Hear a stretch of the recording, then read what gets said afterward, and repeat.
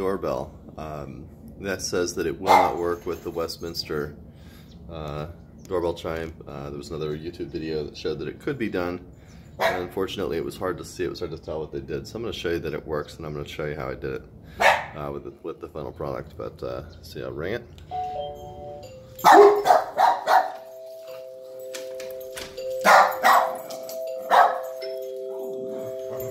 See, it went through all the chimes. I'll pull it off. Show you that. Look, everything's in there. It's got some extra wiring. This is actually the same relay that they used in the other video. You just pull this part off, and then just so it fits in there, I wired it up like that. But the way that it works, let's see, pull this out.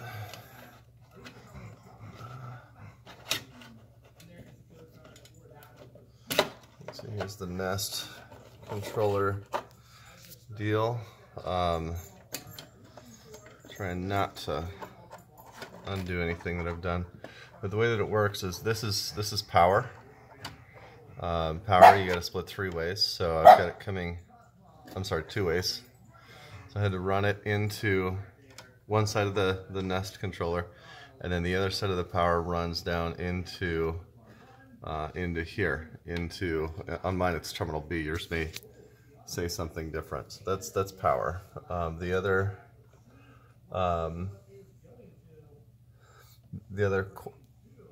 white portion of the power runs into a split that I have going back out to the doorbell, back out to the Nest, and then so that's where this one goes, and then the other one runs down here and runs to front, so that when you ring the doorbell, it initiates there. Coming from the doorbell, I have it going through this Nest terminal, not terminal, but the Nest controller, and back out, and both of these I have going into the bottom leads here on the relay. Again, it's the same kind of relay. I'll post a link to it. This literally just pulls out of that black base. You can keep the black base. I couldn't get it to fit in there with it, so I've soldered the wires to the terminals there and used some shrink line to get it working. These don't matter. This is just your connection relay, but one of them goes to front, you can see there, and then the other one goes to back up here, and that's to the power, so it's getting power. So, or I'm sorry, to the doorbell.